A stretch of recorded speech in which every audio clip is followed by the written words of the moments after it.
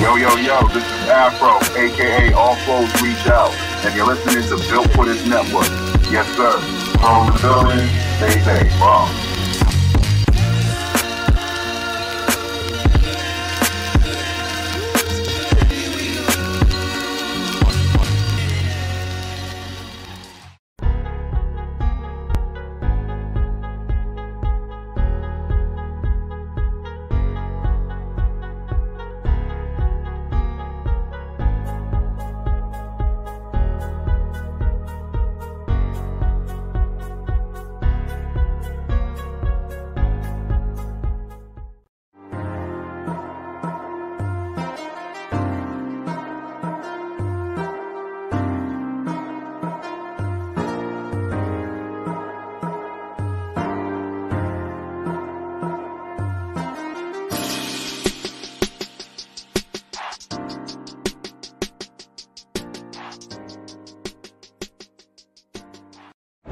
It's official. Style Guys is trending for the holiday season. Located 1252 Burnham Ave in Calumet City. Being black owned and operated with new items weekly, in store, and even online. And with over 50,000 followers online, you can't miss out. Sales going on till 2022. Like jogging suits, hoodies, t-shirts, Jordan Craig, smoke rise, crisp, sweaters, and so much more. So beat the lines and order online from Style Guys, 1252 Burnham Ave in Calumet City. Contact them today at 708-801-9481.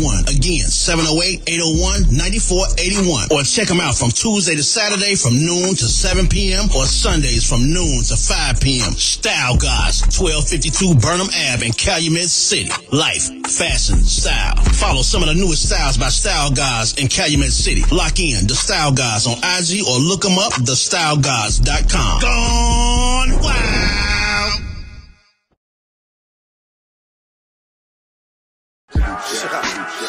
Feeling myself, but I stay in my lane. I know you thinking you nice, but you sounding the same. He need to switch up his flow, but I know that he ain't.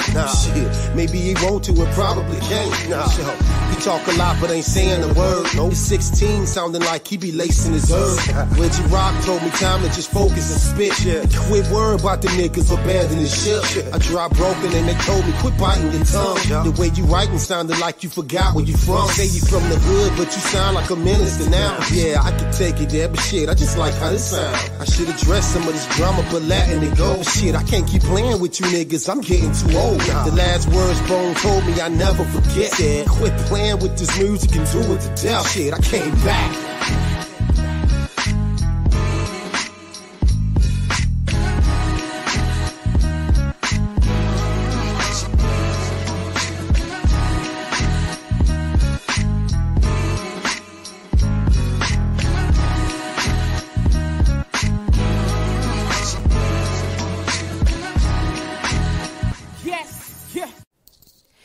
You are listening to the End of the Bench podcast on Built for This Network, hosted by my man HRap.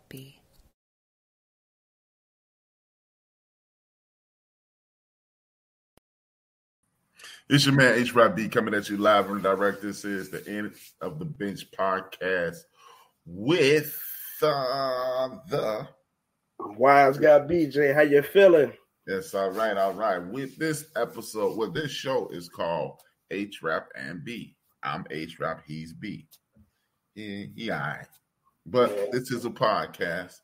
Remember, you can always get this later on Spreaker.com with Built for This Network, on YouTube, Apple Podcasts, Spotify, iHeartRadio, Google Podcasts, Amazon, or wherever you choose to download your favorite podcast.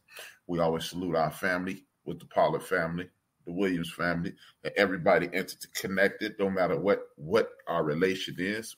We salute them. We send respect to our ancestors and love and respect to all of our listeners.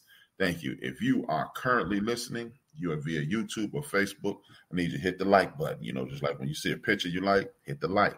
If you're on YouTube, hit the like, hit the subscribe, hit the notification bell. That way we will get involved. You will get involved and keep us involved. Now, as usual, this is a show in which me and my only son in the history of the world are having a conversation. Huh? And Cayente. we have conversation between a 51-year-old man and a 28-year-old man, talking about the world and how we see it and how they see it. First of all, we're going to say big ups to Teresa, Lil Mama, Rucker, and we're going to say what's up to TT Phyllis is in the building. And we got a bunch of people probably in Facebook. If you want to be seen, announce it. I will announce you as well. Thank you. The participation is truly appreciated. How's your week been going, young fella? It's been 2 weeks since I sent you. DJ Purplicious is in the building. Much love. Been dope, man. You and Nut had a show yesterday. We went in there. They rocked the joint. Real nice. Salute to, got to get the name of the people we went in and seen today. We had a show with Big Damo, too. That's Jew and Nuts artists up under them. So we got the Wise Guy. They the heads. They their own artists. They're not a group. They're their own artists, but as well, they got one artist up under them. Chicago-style Wu-Tang Clan. I heard you was the new backup dancer, but we ain't going to get into that.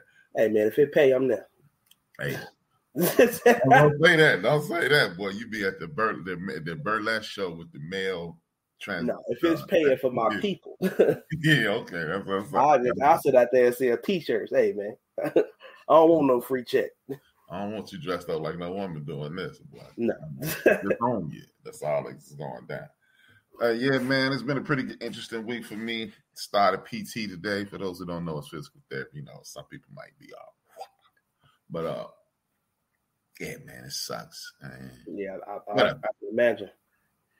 It sucks. I need a new back. Anybody got extra back laying around, send it to your boy at HRap_B. Hit me up. You got your extra back. Go for me for the backiotomy. Yeah. I should put this up. I'm going to put this on the screen just in case you want to donate to the Brian Williams I Need a Back Fund. I put this on the screen. Just in case anybody want to donate to the Brian Williams I Need a Back Fund. There you go. No, it's dollar sign, ain't it? Yeah. So it show you how much I use it. There you go. Donate a certain amount. Anybody want to donate to the Brian Williams I Need a New Back Fund? There you go, right there.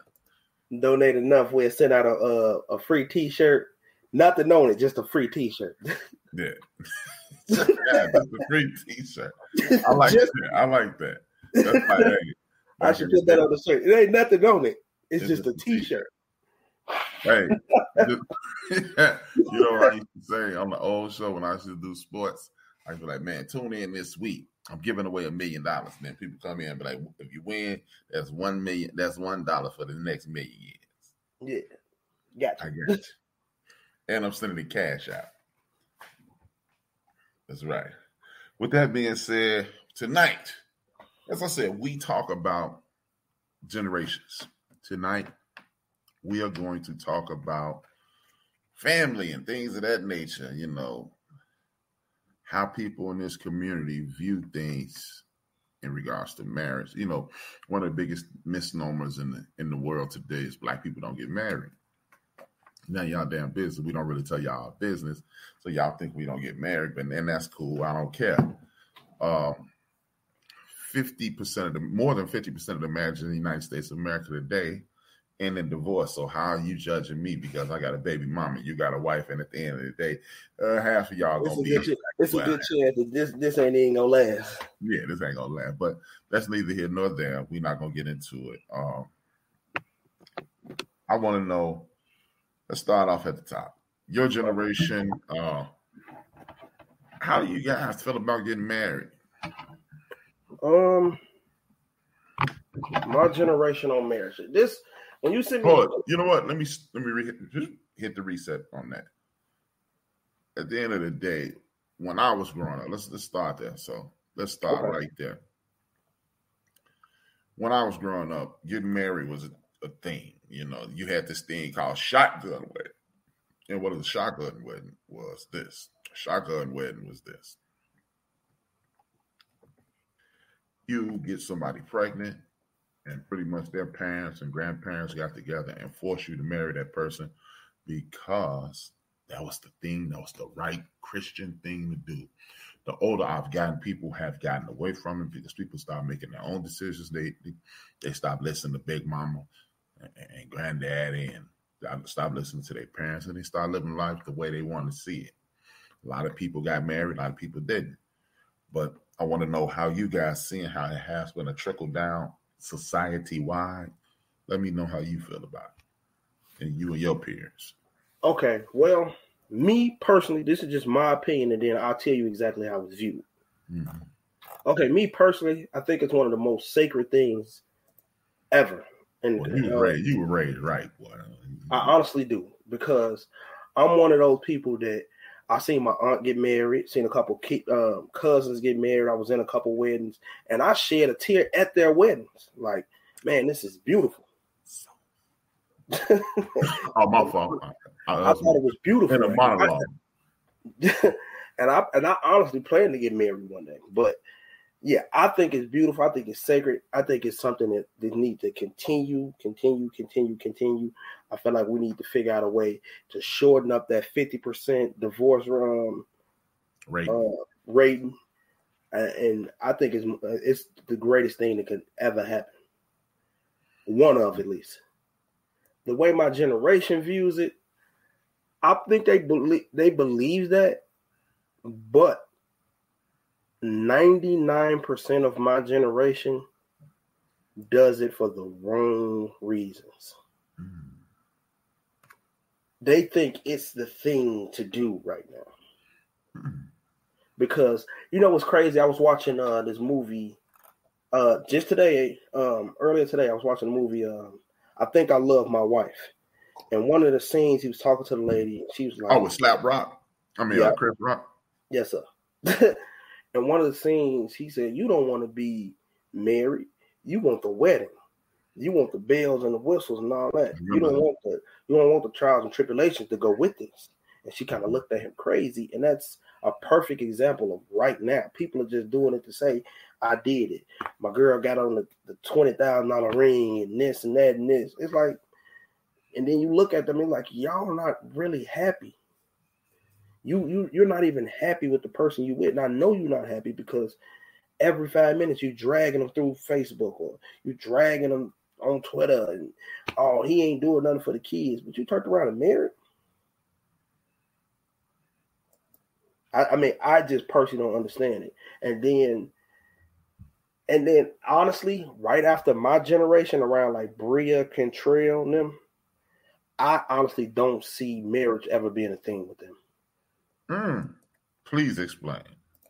So I'm one of the, I'm not that old, but I'm an old head in my job. Everybody I work with is around the age of like 21, 19.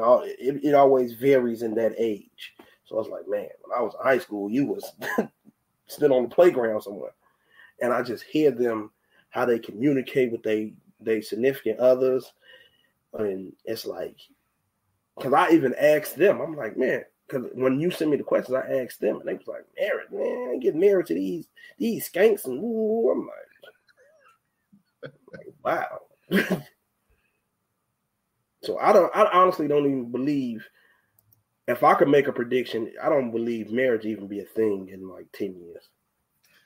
Well, that's funny that you don't think that. Damn.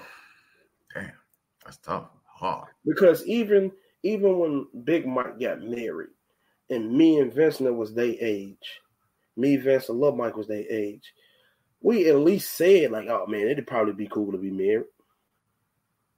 They flat out, nah. I'm out here. I'm partying. What Snoop Dogg say? We don't love them. Exactly. Yeah. Like, I promise you, I don't see marriage. I could be wrong. I hope I'm wrong. But in 10 years, I can't see. We got the homie Joe from Houston in the building. Salute to Joe. He another Williams. Your aunt seems to be asking no kids. I don't know if she asked you if you have any kids or you want any kids. Or that's later on. He gonna have some kids. He gonna have a son because my daddy's blood is on that name. So You know, But yeah. he gonna have a kid. To answer the question, yeah. I think it's very sacred, and I think it's something that needs to continue for many, many, many years. But as my people of my generation, it's a 50-50 thing. Like, yeah, they're doing it, but it's for the wrong reasons, and in my opinion, don't even do it. Because I honestly, and one of the reasons I feel so strongly about marriage is because I believe in soul ties. I feel like if I'm not a very religious person, but I do believe in there's I do believe in monologue. I got to work on it. I believe there's a God, and when you put yourself before God and tell Him, "I want to be with this person for the rest of my life," you need to be prepared to be with this person and work out whatever you need to work out. And a lot of people, like in my generation, ain't even close to that step. So what you saying is, if you have a problem, give it to God. Pretty much. That's what you're saying. All right. That's what's up. I got Teddy, TT Teddy in the building. I got my man DJ Mad Nice in the building. You know, I don't know if it's you know what I think it is, man? I don't know if it's a young people thing, because a lot of people in my generation got married. Like I was talking to Lil Mama today, and she hate to be called that. But and she's like, I don't know if I want to get married again. I got married young. You know, we were just having a conversation. And people, I don't know, man. See, okay, how about this? How about we look at the history of marriage? A marriage originally in the European setting, in the setting, you know, the culturistic situation that we're in, even though I don't know if culturistic is a word, but it just sounds like a word, so it's going to be one tonight. But this Euro state of mind that we living in now, magic is a business. Let's just be honest, man. There used to be two powerful men, and one of them had a daughter, one of them had a son, and to carry on their wealth, kind of like that Wu-Tang song, my seeds will marry his seeds and marry his seeds. That's how we keep Wu-Tang money all up in the family. And that's what they thought. It was a business ring. You had a goat herder and a sheep herder, and they got together and they had animals, they had livestock. And things of that nature. So some cultures, like I think it's the Hindu or the Indian Hindu, I think, they have arranged marriages. And believe it or not, like 85 to 90% of those marriages last. Period. They never separate. So I don't know if it's a culture thing.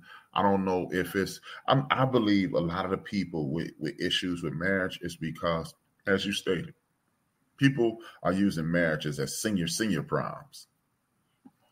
I had a big marriage when I was younger, so I'm going to go ahead and get married now. And I know I can't hardly stand your ass, but we got 42 kids together, so I might as well be with you. And then you just hate that person into perpetuity. You know what I mean? But I think it is. I think, you know, even though I never mind.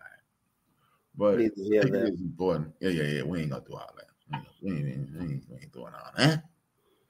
But it's important. I do think it's important for the structural advancement of a community, because it is the first structure your child will see. But see, here's the thing, though, and you can let me know how you feel about this. People don't. We're so busy. We're so quick to jump into bed with somebody and then have a baby with them, with people that we don't even know and or like. You know, how often do you communicate with this person? How often do you and that person laugh? If you stressed out, is that the person you turn to?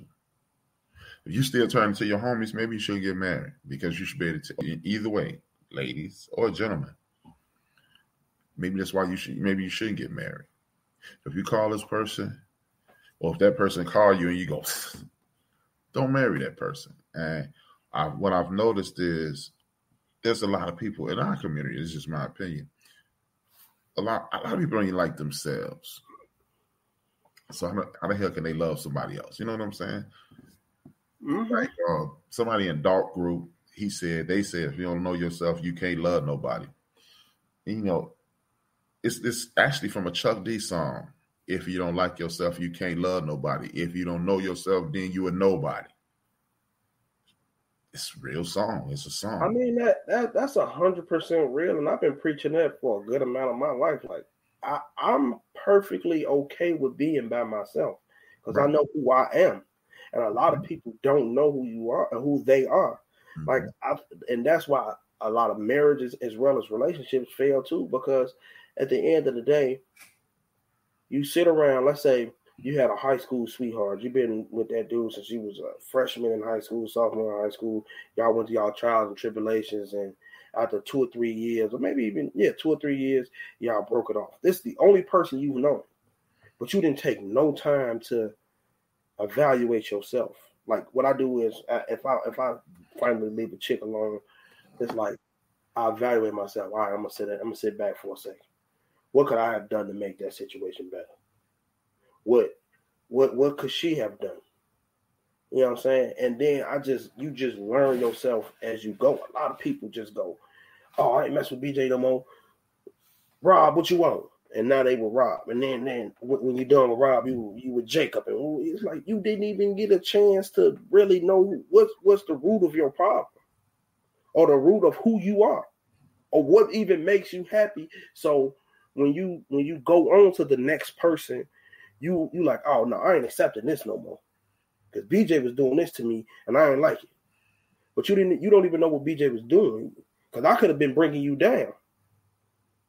I could have been not complimenting you every day, or not taking you out as much as I should have been, and like you said, even as simple as a joke every day. Like, man, did you smile all day? How you feeling? What's your mental health like? A lot of people don't ask those questions. What's the name? But we together. It's like, no, man. Learn yourself before you ever put yourself out there. And that's why I take it back to the original point that I made. They're just doing it for all the wrong reasons. Like you said, oh, we've been together this long, so we might as well do it. We got 47 kids, and why not? My man DJ Bad Lines just said accepting each other's flaws and working to build each other up, as well as keeping a line of communication, the only way of marriage. But self-happiness is the key. Exactly. That's exactly what you just said. Shout out to DJ Man. Thanks for the participation, my good brother. Yeah, that's the thing, man. The key, this is what you should be able to do. When you're dealing with somebody, ask yourself that, this is something that you need to realize. I've never said this to you, but every 5 years you're gonna be a different person. Mm-hmm. You can take me when you were 28 now, almost 29. So let's say when you were 23, I'm not the person you were when you were 23 years old. No. I'm not the person you was when you were 17 years old. Every 5 years, you become a different person because you have different life experiences. You may read a different book.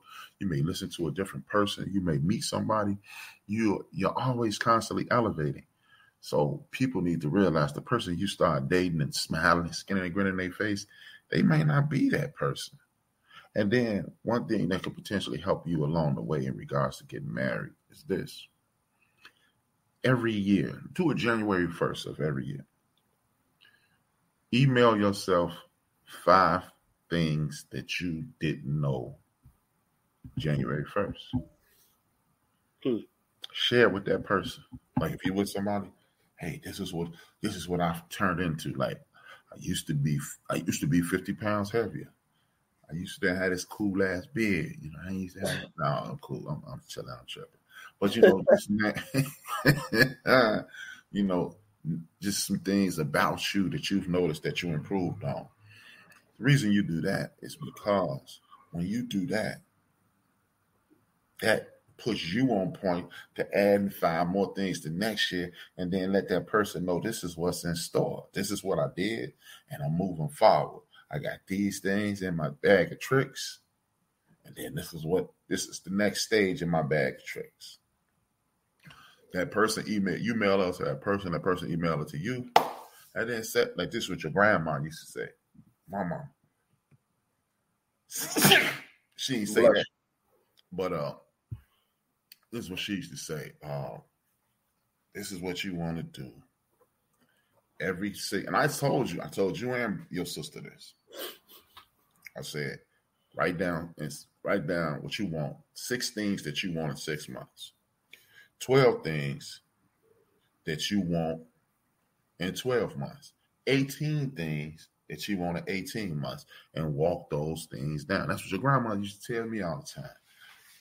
And so if you do that in regards to relationships, you at that point will consistently evolve, and you chasing something at all times.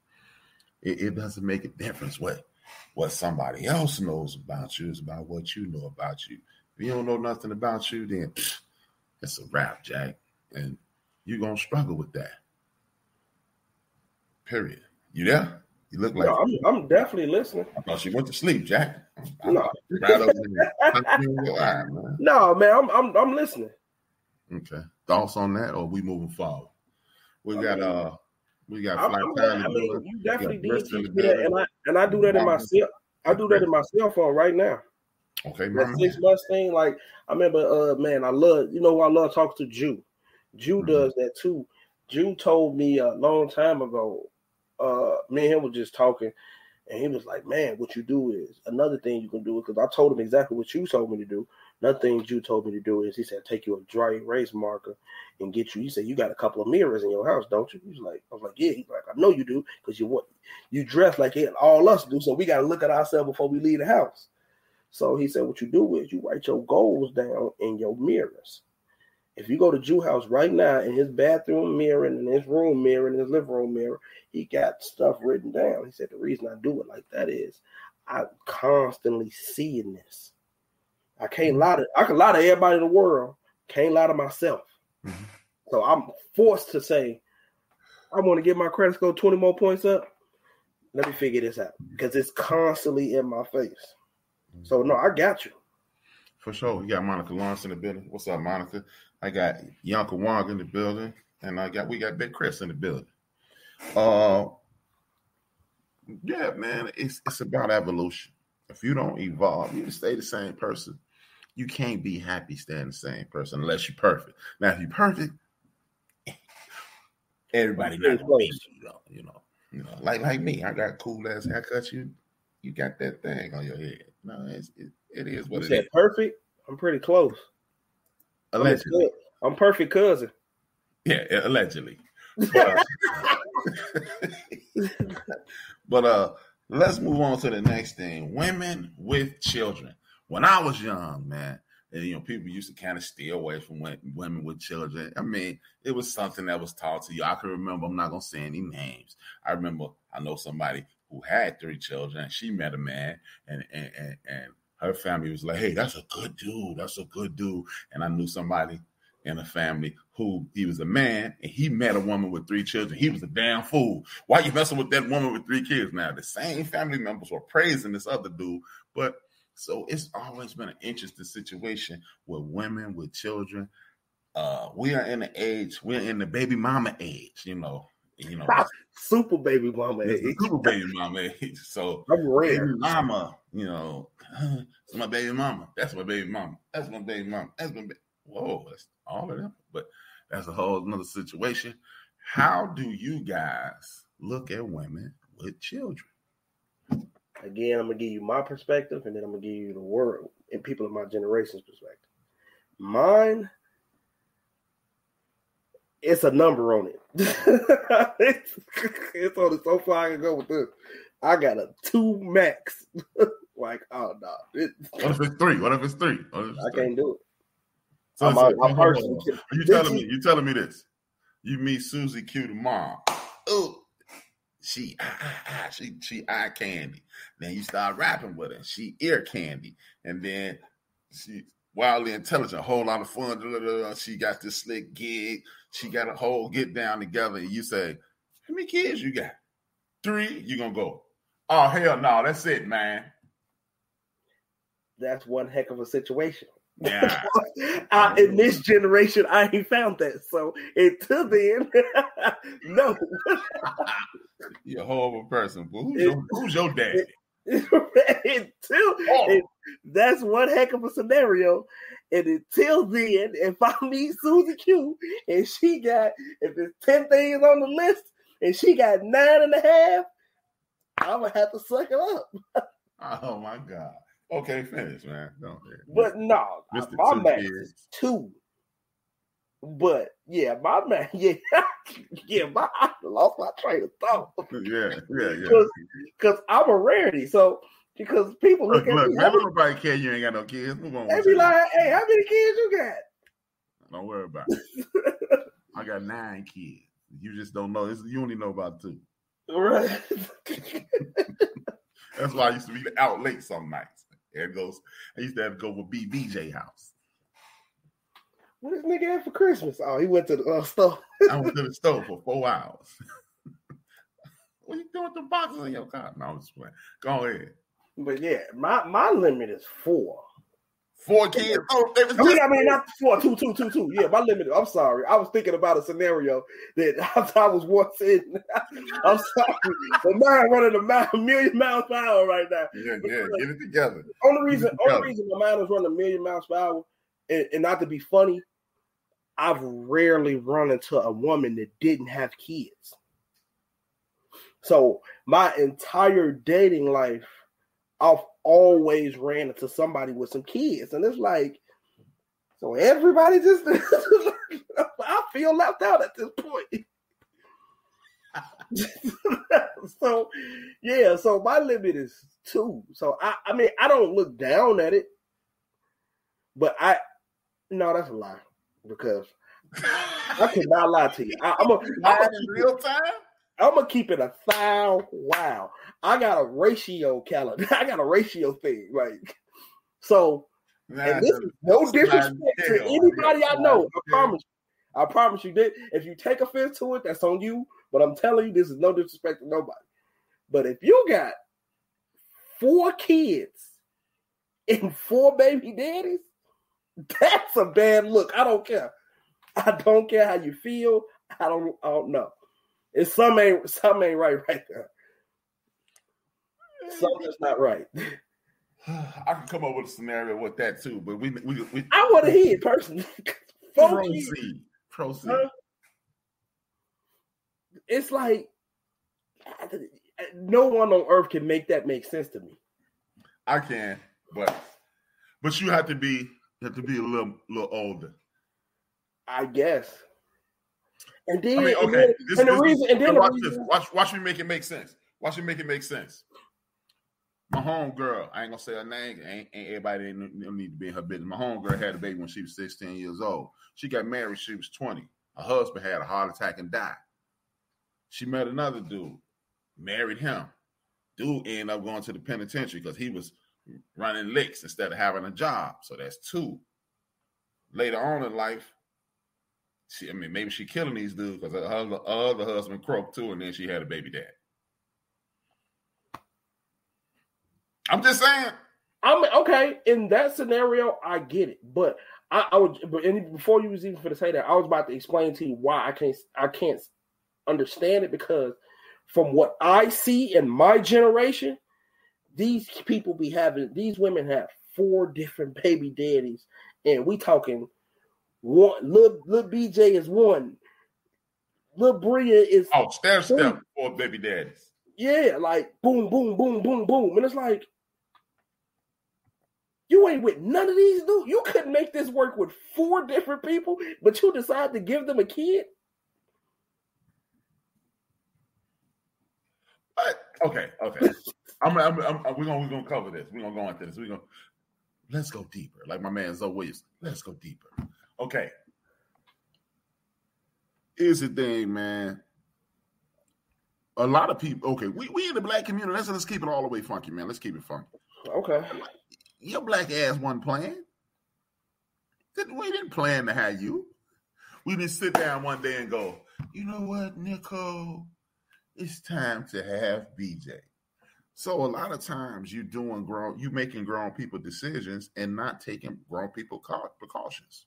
And you think you in love with this person. I mean, everybody, not me. I mean, come on, man. It's only one of me. But and things happen. It do. I would say if you are not a responsible T.T. Phillips, T.T. Teddy, born 1965 May, T.T. Phillips, 64 May, 65 Phillips. They 11 months apart.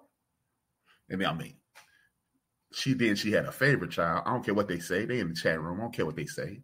Then she had a favorite child. You know, she got it right and then stopped. I mean, everybody can't do it that way. two different baby daddies. You know, different situations, but it's find out the situation, because again, man, let me tell you this, man. You judge people and not the situations, and you might miss out on an awesome person just because you made bad decisions at 17 to 21 or 16, 17 to 25. Don't mean from 25 into perpetuity until you lay down, you won't make 100% good decisions. Find out the situation before you judge somebody, for real. Seriously. No, I mean, I get it. I get it. I get that part. Because I would, like you said, at least hear somebody out on their situation. Right. I get that part. I get that because I get, hey, as my homie Levero would say, I don't turn down nothing but my collar. Everybody get a fair shot. yeah, man. Everybody get a fair shot. But so, I mean, I totally get that part. Yeah, I totally get that part. It's just some of the things that I see on a day-to-day basis. Yeah, dealing with it. And then you looking at situations, man. I get it, man. You definitely my son, April, and you and the damn allergies kicked up. I was trying to get out that damn child support, man. I was trying to get a refund, but you gotta look at scenarios, man. Yeah, because everybody got a story behind what happened, and like you said, if you 21 and you think you in love, just like you said, every 5 years you transition to be a different person. Exactly. You never know what's the next step gonna be to who you gonna be or who you gonna meet or what. Bam. But all right, watch this. Watch this. When you was 16, I remember you. I ain't gonna tell everybody, but I remember you did some stuff that was could have led. Yeah. 100%. Think about it like this: we kicking on this podcast. I can remember a point you were probably looking at me with a briquette behind your hand, going, "I could throw this at this." So look at that, man. I mean, everybody. Everybody, yeah. But the only thing I'm saying is this, and you're 100% right. I'm not saying you're wrong. It's just, and I do what you're saying, but I'm just telling you, it's so hard to do it right now. Mm-hmm. Because the scenarios you run into is so crazy, and then even the kid situation, y'all. I don't know how it was, and that's a question for you as well. I don't know how the baby daddy situation was when you were growing up, but now you see these women, they got 2 or 3 kids. Okay, cool, but this baby daddy is the killer on 63rd. This baby daddy the robber over here, and this baby daddy just flat out bitter. And don't none of them like each other. Hey man, you man dropping woo off the woo. I'm gonna get shot if I do this. You man picking me up from my baby daddy house, and it's like I don't even feel like getting into that. Like what? See, now that situation. You can have one baby daddy and one kid. And but I would rather deal with one. Like if I gotta deal with I'm not dealing with that. No, I understand that. I get that to the fullest. But if I say, you know what, I'm gonna lose my mind and I'm gonna sacrifice my peace, I'm not doing it for 4 people or 3 people. If I'm gonna sacrifice my peace, I can't call Peanut and them like, we got to go whoop 4 different niggas in 4 different neighborhoods. No. That's what I'm not doing. True.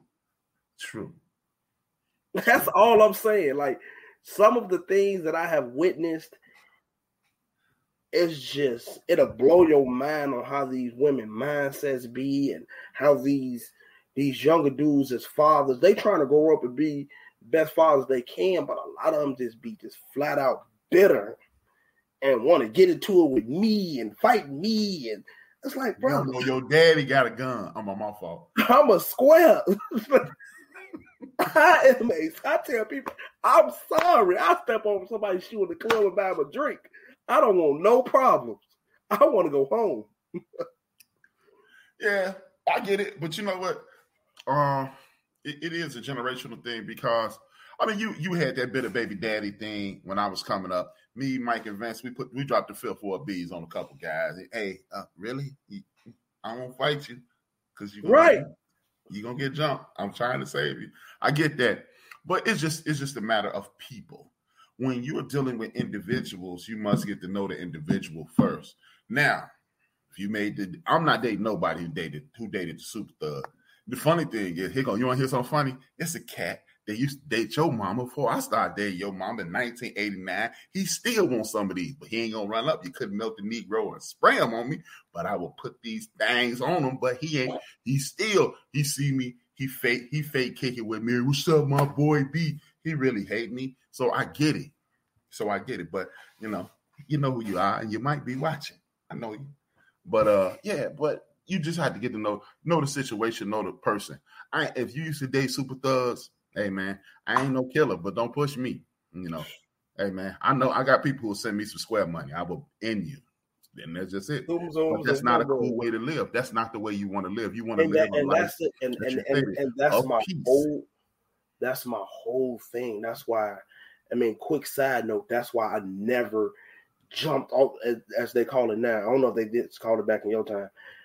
That's why I never jumped off the porch. I had a million chances to do it, but I never did it because I'm like, I see how y'all live. I worked in one of the most dangerous stores in the city of Chicago. Dudes used to have to shop with guns on them. And I'm like, bro, if y'all can't buy jeans without getting killed, these are clothes. Yeah. I used to talk to them. They be like, yeah, man, I had to circle this joint 3 times to make sure my ops went out. I remember they used to, like I said, quick side up, they used to park. Remember, in front of my store, there was a fire hydrant. They used to park in front of the fire hydrant to say, hey, you really get a ticket, man? Forget that ticket. If I got to get up out of here, I got to get up out of here. So that's one of the reasons I never wanted. I can't live. I'm too careless to live like that. Like you have to feel like you. I mean, me and you should ride around just kicking it. Right. Like I can't do this all day long. Like I'm too careless. Like I'm not built to be. Yeah, man, stay on your P's and Q's. Why? I don't want to do this. I don't need no P's and Q's. I'm good. I ain't got no P's and Q's like that. And I get exactly what you're saying because I've met some very, very nice women who just had a nutty baby daddy, and like you said, they grew, but the nigga didn't. Yeah, homeboy did. Yeah, man. But that's the thing, man. Growing up in the hood, you have that issue, you have that problem, and you run into those situations. Like, like, dude, he used to do a lot of talking, but he still ain't did nothing. He ain't gonna do nothing, and whatever. So. It's just, but even with that, here's the beautiful thing: as treacherous as Chicago can be, something else that works. If she actually moved herself out of that situation, because the one thing about Chicago, if you and your baby daddy live on 63rd Street and you move to the West Side, you ain't coming to worry about that baby daddy. He ain't coming to the West Side. You ain't have to worry about that baby. Not that you ducking anybody, not that you some coward, no chump. No, because Chicago operates. Because shoot 'em up, bang bang. Yeah, that's the beauty of Chicago. Shoot 'em up, bang bangs usually stay in the area they shooting up. They usually don't leave their zip code. I'm not going over there to that west side. I'm not going over to the south side. The north side, they crazy. Then they crazy, and then most of them scared of white folks. So, all right. Yeah, all you got to do is just move to the other side. Just move down the street. But it depends on the situation and. You must, again, this goes with communication. If you have open communication with anybody, things will be more successful than they will be if you are just hanging around willy-nilly, acting a fool. But I would advise you, even though I've never dated anybody with 2 children, but that's not by design. But I would say you never know the situation. You never know the situation. And when you get to know the person, I'm telling you, man, inspiration comes from 1,000 people. This is what your grandmama told me. I thought I was cool at this point in my life, and the phone kept ringing. My phone went from nobody calling at all, then the phone was ringing. And then one day I was just like, oh, because I didn't know what to do now, right? Your grandma said, you tired of them little girls calling, huh? I said, yeah, a little bit. See, you know what, Brian? Find one girl that you like, that likes you, and then you ain't got to have no more phone calls. And then BJ showed up. And then Bria showed up, and here we are. There you go. That's how I met your mom. No, actually, your mom was on the stuck up side. I'm gonna go ahead and say it. She watching. I know she there. You was stuck up. That's how you get it. I've heard. Yeah. And she had a Jerry curl. I'm just letting it out. And remember she denied she had a Jerry curl until I showed you that picture. Yeah. That picture was in Graham's house. Yeah, I know. Sean, I remember the picture. I showed you that picture. It was Sean and my the killer part about it is Sean admits it and then told me Tisha did it because it's their graduation picture when they graduated from what was that Lincoln Park they graduated from? What are they graduating? Lincoln Park. They had their cap and gown on and it was the activator was on Sean in Sean's hand. You can see the picture from here like where we at now. But if you just look straight down, you see that the Jerry curl activist and so is your body. But no, the second part to answer the question is to how my generation see it, they don't care at all. Shoot at me. Not even with the what's name. It just number ain't really been a problem with nobody. Cause I know in my generation, nobody they just don't care. Because and you know what? Sometimes that might.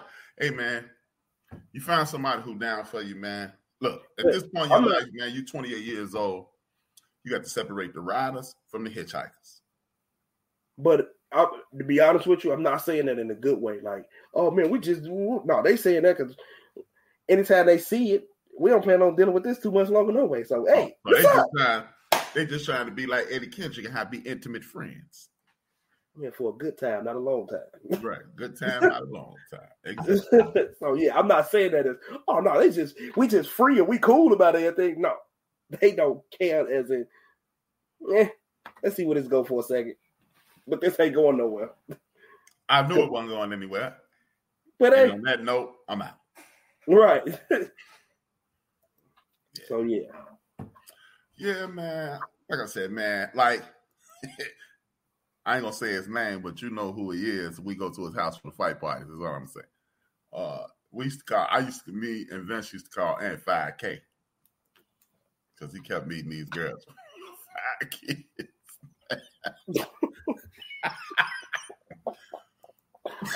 Oh my God. So hey, we just call him 5K. So, it happens that way sometimes, man. I mean, you never know who you meet. You never know who's going to inspire you.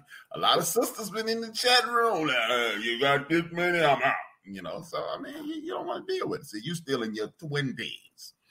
And it's really also a personal preference thing, too, because what I can deal with, you don't have to deal with. That's the big misconception right there. That's one thing we ain't talking about. Like, if you can handle 15, my God, do your thing, man. Good luck. Hey, there's a whole lot of link in that house, boy. You said what? What? Tax breaks, link. Crab legs for everybody. Boils. No. But yeah, man, it just I would say don't put a limit on it. Find out what it is. See if you can deal with it. Then you move forward with that. So, I'm telling you, man, that judgmental thing gonna bite you in the behind. It has done me quite a few times. It has done me. But I ain't never met nobody with multiple children. So that man, sometimes no multiple children, but sometimes I just judgmental feel like, thing, man. Don't do that. Don't do that.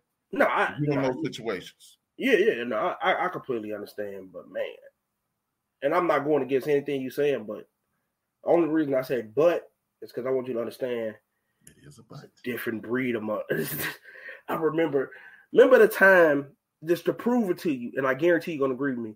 Remember the time we was talking and I told you what happened with Lil Mike and the girl? Yeah. Exactly. Just practicing. Yeah. Yeah. Or no, it wasn't I was just practicing. It was what was it? It was I did it just for the hell of it. And I'm like, right. I mean, I was just, I'll tell you when you get off. It was around. I don't think that was exactly it, but it was around that. But that's what I'm telling you. What I'm dealing with now. Right. Yeah. I mean, yeah. But you know what, man? The sad thing is, man, I hate the stereotype, but in the hood, we're dealing with a lot of people. Okay, being black, you already walk in the door with a whole lot of trauma. Epigenetically, your great-great-grandparents had trauma, and your great-great-grandparents, great-grandparents, and your grandparents, and then your parents, and then you got trauma. You are everything, and that are them good and bad, and the traumatic situations that they've gone through, and that's just scientific, right? And then we added on this thing where we add on the 80s. When people got strung out on these drugs, and a lot of people walked away from their children.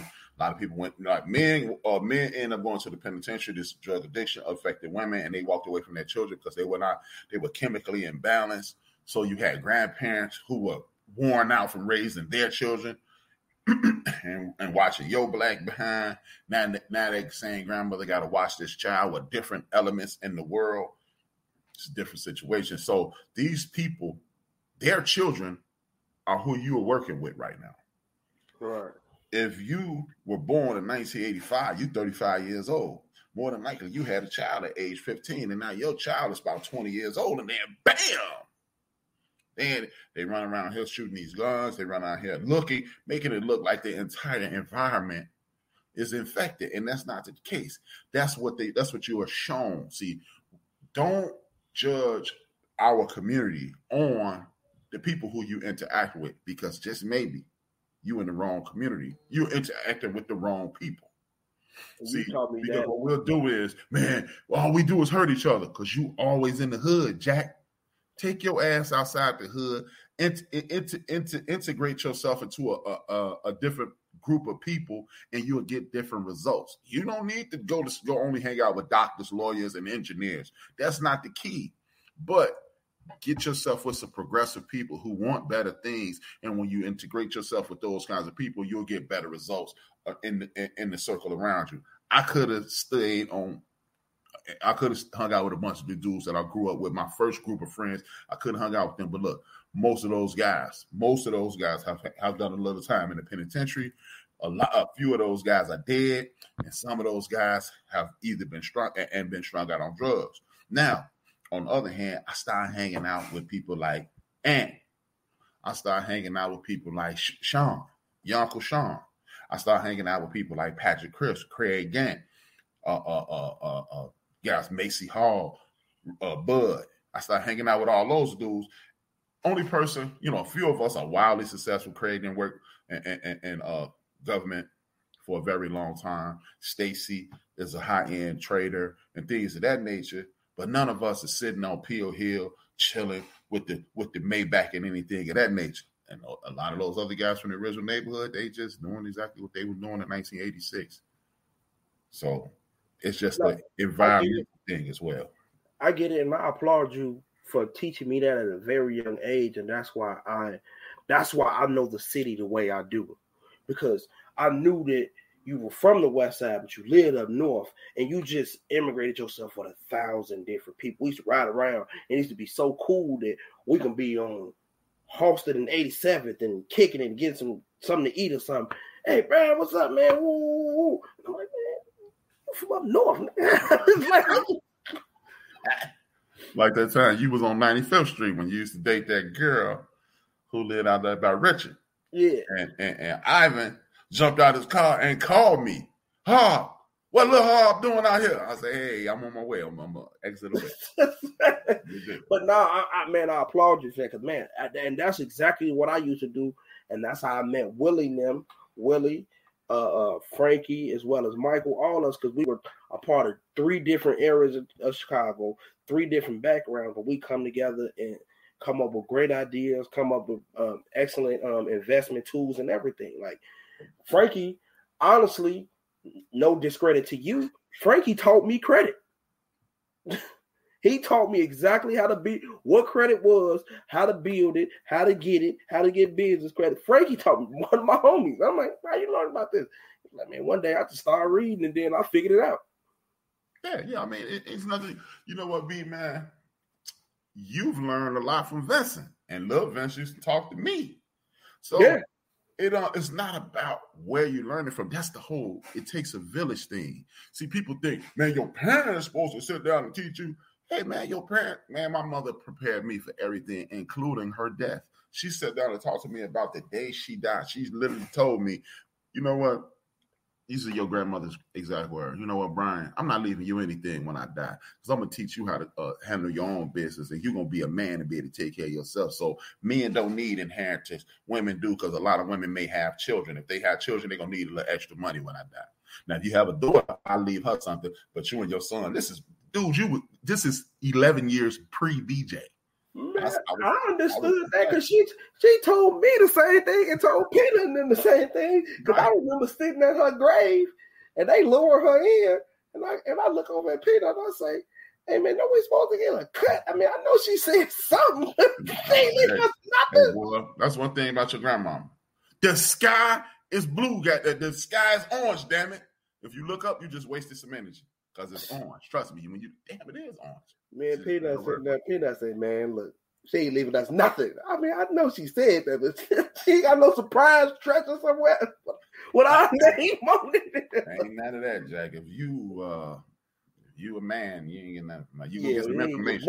Nothing. She told me that I ain't leaving you nothing. Yeah, and that's the way she was. I mean, your Chi said, why do people waste their time with people who they know ain't on nothing? At a certain point, you got to know, because people love people. I was just about to, man, you took the words out. Love is blind. Yeah. You know, I got some knucklehead homeboys to this day. We don't hang as much as we used to, but they still my boy, you know. Man, you don't disregard people. You just, hey man, I can't spend that much time, which I have a bill with you. And like TT Filler just said, you can learn from a homeless man, which I have, walking down the street with your Uncle Draz. We throwing the ball back and forth with baseball gloves. Homeless man said, "Let me see your glove." I say, "Here you go." I'm thinking, man, I'm gonna whoop this chumpy run away with my glove. He trashed on my glove. He go, "Nice glove, young brother. I used to play ball when I was in college." I'm like, "What? You still get you?" What? I learned then, hey man, you only one bad decision away from being in a bad situation. So yeah, you learn from any and everybody. So hey man, that's a good thing. Again, you remember that comes, not trying to pat myself on the back, but that comes from me and your mother saying, if you ain't got no place to go, you need to stay in the house. Well, if you ain't learning nothing from people, why you being around them? Why you kicking? All that is, man, that's the manifestation of that. You will see a lot of things, man, with your parents. You learn through trial and error. You learn because, hey, see, you had the blessing of learning from my mistakes or from our mistakes, not from your own. Smart people learn from their mistakes. Wise people learn from other people's mistakes. And that's what you told me that a long time ago. She said, BJ, learn from other people's mistakes because you'll never live long enough to make them all. Yeah, exactly. So now, fire was hot. I believe it. Check it out. Teenage pregnancy. We just talked about baby mamas with 15,000 Karens. How do you guys feel about teenage pregnancy? I don't know. Because there's so many different answers for it. I just honestly, that's when you send me the list of questions, that was literally the only one I said to myself, I don't even know how to answer this, because people just, in my opinion, one of the reasons I don't have kids is because, or a couple of reasons I didn't have kids is because you laid some real responsibility on me when I was very young with a dog. And I had to come out of my pocket with this dog. I literally remember hating you because me, Lil Vince, then we was out west somewhere. We was out south somewhere. We was going on our way to kick it. And I walked the dog every day at about, maybe let's just say, for instance, 3-4 o'clock. It's about maybe 1:30. I got time to come walk this dog. But I'm like, man, I'm kicking it, man. I'm not going to get, and at the time I didn't have no car. I think I had a license, but I wasn't driving at the time, or whatever the case may be. But I knew I was on the bus. I said, I'm not going to drive all the way. I'm not going to take my fun day go all the way out here, watch this dog run in a circle, and then go back all the way back to the south side to go back and kick it with Lil Visner. Or I gotta convince everybody who in our crew, hey man, y'all want to go kick it with my dog? No, we got these girls right here. What you mean a dog? So once that responsibility was laid on me, it was very, very hard for me to just say, hey man, I'm gonna just have a kid. No, it wasn't working. No, I know what it takes. I know when I gotta clean my room, clean everything, and he say, hey, keep everything in the house clean, go out the bed, I'm gonna give you $40 and get your hair cut. And then he done gave me the $40 for the week, and then go, hey, Buddy heartworm pill was hey, I ain't gonna make you pay the whole thing, but you finna give me 20. Or you gonna give me 30 on this. You only gave me 40. But and in your defense, the heartworm pill was only like once a month, but it's still like, nah. I gotta feed them. I'm not. Well, slow down. I used to buy the food, chump. I had to help. You had to carry the bag. All you did was carry the bag.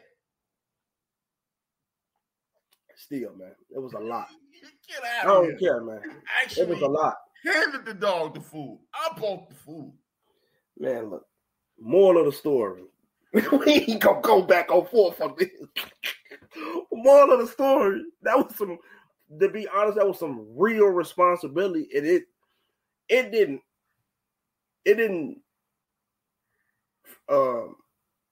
Deter. I was gonna say deter. It didn't deter me, but it definitely opened my eyes to something like, nah, this ain't something I want right now. Yeah. This is definitely nothing I want right now. That was part of the reason I got the dog. Believe it or not, I got the dog to show you, hey, I never said it, but I knew, hey, yeah, you're going to be out kicking it sometime, and you're going to be, I'm going to be like, hey, man, ain't nobody want this dog. And you're going to be, and you was going to cuss me in your head, and you were going to be thinking, God damn it, I hate this dude. And that's why I did it, for real. Because I've always said the easiest way to prevent teenage pregnancy is to give somebody the responsibility of a parent. And you had to walk that dog before school, and you had to walk that dog after school. You had to give that dog a bath. You had to feed Uncle Saint, dog. Man. Huh? Rest in peace, Uncle Saint, man. Yeah, boy, he saved you a bunch of time. But man, I used to be like, look, man, let me get you a pack of squares, man. Yeah. My daddy asked, I was here.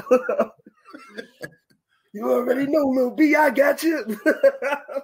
Yeah, that's what's up. But that's what it was. I mean, believe it or not, that was part of the thinking, because I will go to my grave saying, if you have to stop what you have to do when you're a teenager until you're 18, 19 years old, or until you go away to school, you ain't gonna want no baby, because you know a dog is lightweight compared to a shorty. Because you can go away, you can walk Buddy all day, because you knew I was gonna come home and I was gonna be, working with him and everything. Some type of way, right? When you got a baby, you got to go there, school, home, work, back, kick it, sleep, study, sleep, wake up, kick it, walk, feed, clothe, back to, you had to do all that. So I knew, hey man, you was like, man, we should get a dog. Really? Yeah, we should. But my numero uno reason why I've never had a kid, I don't have a kid to this day, is because of you and my mother. And that's me giving you my roses, y'all roses, because you instilled everything in me to be a great father, because I had a perfect example of one. But my mother, especially because she wasn't perfect. My mother worked my entire life. Remember, she kept everybody fed. Cousins coming over there, they fed. Friends coming over there, they fed. She's the pinnacle of what you would call a mother. And I can't, and it's just so hard to find that right now. She wasn't perfect though. Keep saying that part. Nah, she was real close. Her and Perfect was cousins. I'm here to tell you. Okay, we're not gonna get you hyping up your mom. Man, I don't even like your mom. I remember the day we went hungry. Everybody clothes was washed, ironed in the morning. Not mine. Hey, sucks to be you. That ain't your mama. That wasn't your mama. Your mama. How about that? Your mama. How about that? But nah, man, y'all, man, I wanted that. I've always said my entire life, I want this example right here. I want it to be me and my wife to be on the same page. Y'all, it wasn't 100% the same page all the time because it was always, BJ better not watch no TV. Hey, Mom, turn the cartoon real quick. What you doing watching TV? Look, my mama turned this on and I was just in the living room. Yeah. I didn't turn to this. That's what she was watching. It just so happened that, you know what I'm saying, it was a superhero movie. Right, yeah. So y'all went on the page. And she'll deny that as soon as you get off air, she gonna deny it. So ain't no need. Nah, she can't deny that because I tell her the only reason I used to watch Girlfriends is because I couldn't watch no TV. I was in trouble and couldn't watch TV. So I said, I'm gonna take what I can get. Right. But I just always want to give that example. Like, man, this is the structure I wanted. This is the structure I want to give my child. And y'all got perfect examples of it. Like, it's just so many examples in my mind that, like, man, y'all was just great parents. And like times where I knew I could have got smoked for this. You was like, come on, BJ. I remember the first time I wanted to stay out late. And I was like, man, he ain't gonna let me do it. He ain't gonna let me do it. And you are, and I just, something in my head say, he always say keep it real with him. So let me try keeping it real with him. I called you up. I had the car. I say, man, I know I'm supposed to be at home at 9:30, but man, me and Vincent, we kicking, we safe, we here. This is exactly where we at. Can we stay out a little longer? You say, you pause for a second. So I see you at 11. Hung up. Yeah. No, actually, I told you to come get me at 11. Yeah. You had my car. I said, come tell your mama you with me. And then at 11, you'll come, get me, and we'll come in together. And it looked like and I done kicked it all night. You done kicked it, and it's everything peachy. But nah, that's just my example and me. Like, with teen pregnancies now, though, it's wow. Because it's so scary to me. Like, the generation up under me and even the people with me, it's like they had these kids. It's kids. I always heard this term growing up. These babies having babies. These babies having babies. I work up the street from a high school. I see like pregnant 15, 16-year-old walk past the window. I be like, gee, your grandmama was just, that baby's grandmama was just at the club with me. I was just in the club with your mama. Like, this ain't cool. Like, your grandmama, this baby's mama, man, you barely 40. I remember growing up, I thought my grandma was at least 80. My mama? Yeah, I'm like, I might be over exaggerating with 80, but she was a grandmama. She was in the house, like, not kicking it. Like, this lady, I'm like, oh, that's my grandmama. Like, all she do was go to work and kick it in the crib. She ain't got no life. What a nerd. I promise you. I remember I seen as a kid, me and Brie had to use the bathroom. That picture of her in the bar, we seen her that day. Remember, you ever seen that picture of her? They was playing cards. She's from the real joint on Madison. Yeah. Yeah. We seen her. I'm like, what are you doing outside? You need to be in the house doing grandma things. Like, yeah, she hung out. She left the house sometimes, BJ. Nah, you couldn't have told me that.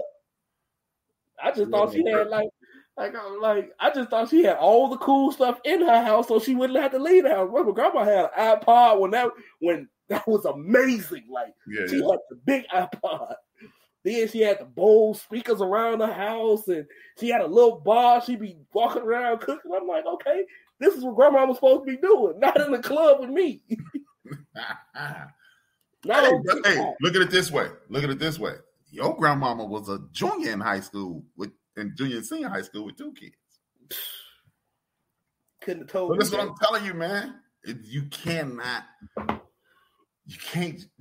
judge a book by its cover. Every situation has a story behind it, man. So don't like this dude I know. But see, the difference in him and you is you're half my age, and he was saying it when he was 45. That's what's wrong with these little kids having kids and da-da-da-da.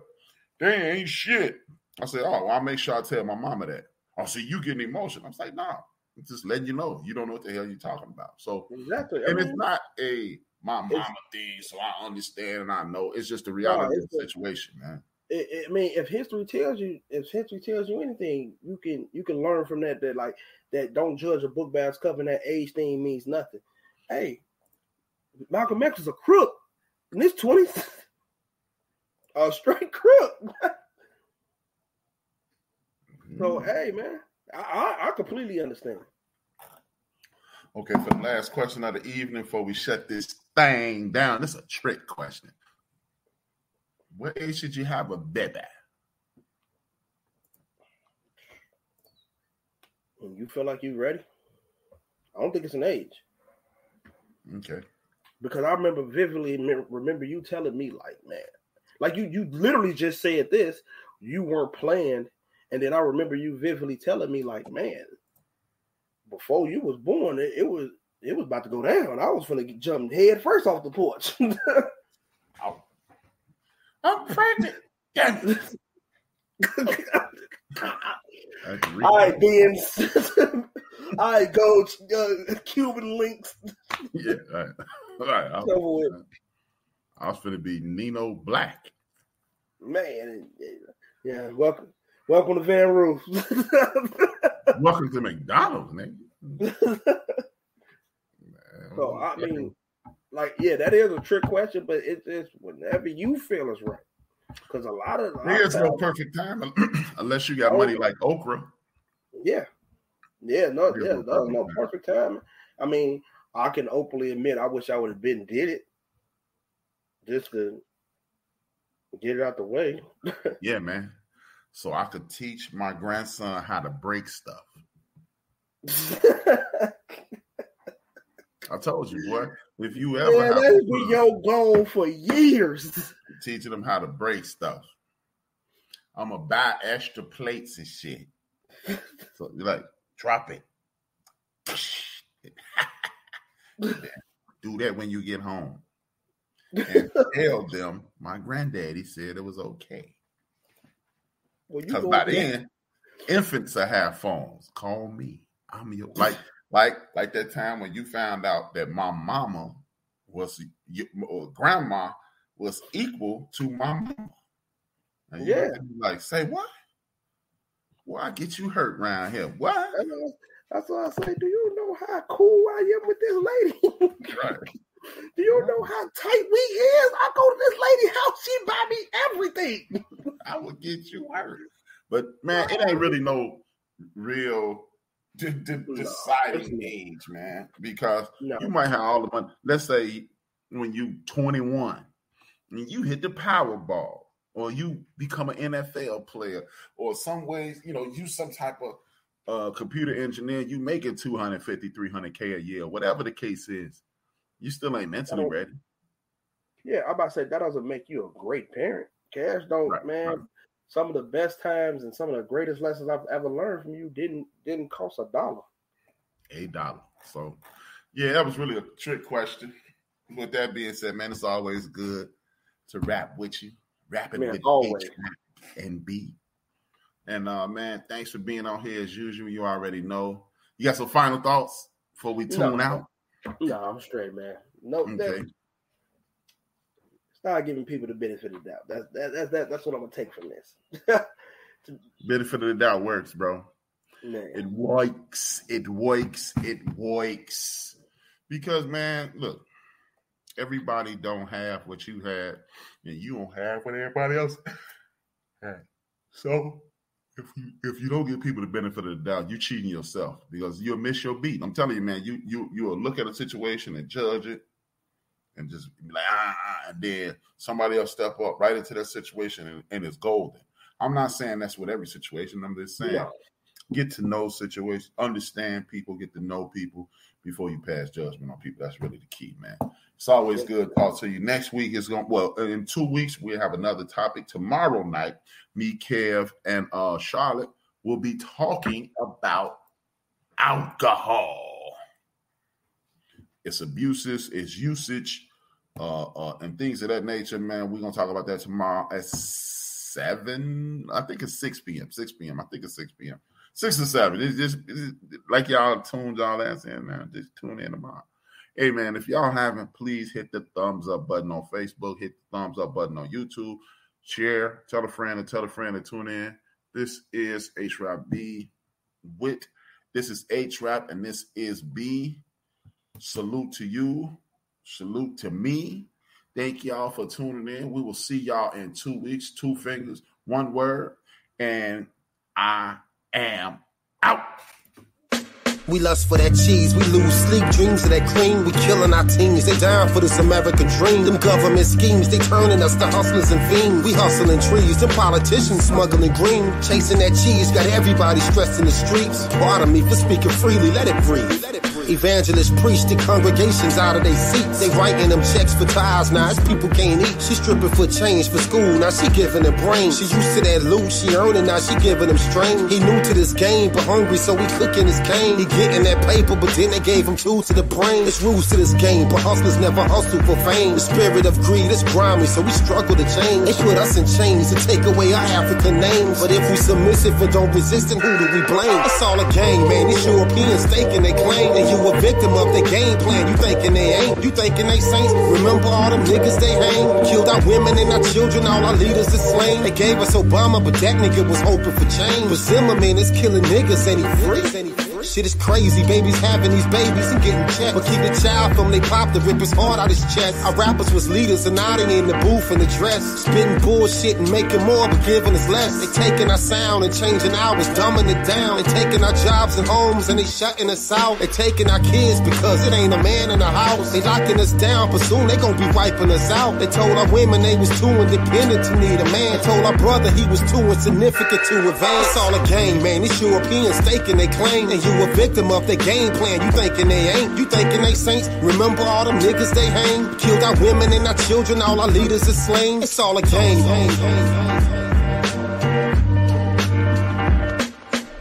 We are built for this network, for the strong, not the weak.